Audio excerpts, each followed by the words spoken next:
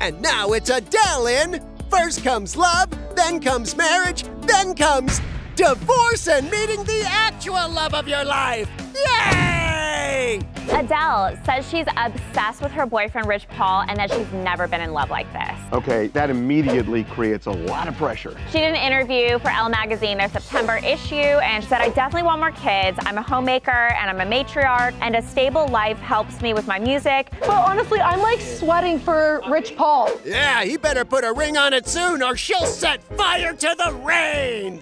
Which science hasn't quite figured out yet, but one day. Adele's a pretty calculated person, I feel like. She wouldn't just go out and say it if it wasn't on the same page as Rich Paul. You think everybody is in love on the same level. You're actually never in love on the same level, ever. It's impossible. And it goes like this. I love you, I hate you, I love you, I hate you. It doesn't have to be hate.